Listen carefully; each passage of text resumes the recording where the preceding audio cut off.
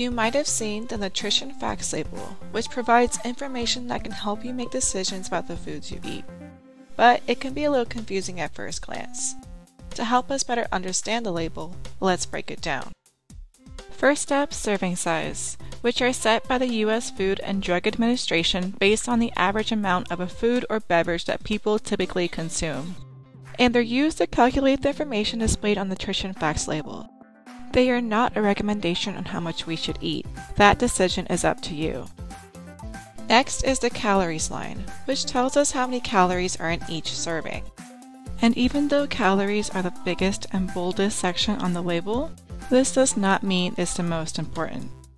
What might be more important are the amounts of key macronutrients and micronutrients found in each serving. Again, there's a lot to look at here, so let's focus on the need-to-knows. First, be mindful of saturated and trans fats, sodium and added sugars, because these can increase your risk for adverse health conditions. But remember, all foods fit into a healthy diet. Note that the total sugars line accounts for all sugars in a serving, including both natural and added sugars.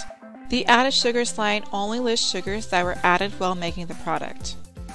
Next, dietary fiber, vitamin D, calcium, iron, and potassium are nutrients we want more of for various reasons.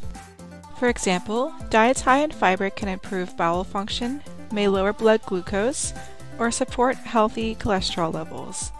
And consuming more vitamin D, calcium, iron, and potassium can reduce risk of conditions like osteoporosis, anemia, and hypertension. Finally, let's look at the percent daily value. The percent daily value tells us how much of a nutrient in one serving contributes to our daily dietary needs. In general, remember the 5-20 rule. If you see that a food or beverage contains 5% daily value or less of a nutrient, it is considered low in that nutrient. If it has 20% daily value or more, it's considered to be high in that nutrient.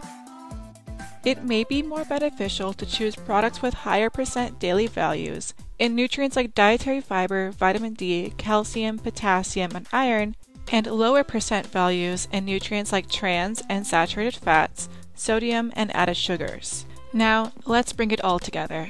Each part of the nutrition facts label helps us better understand what's in the foods or beverages we choose. It can be a quick reference on everything from calories to nutrient content, helping us compare foods and making more informed decisions on what to eat.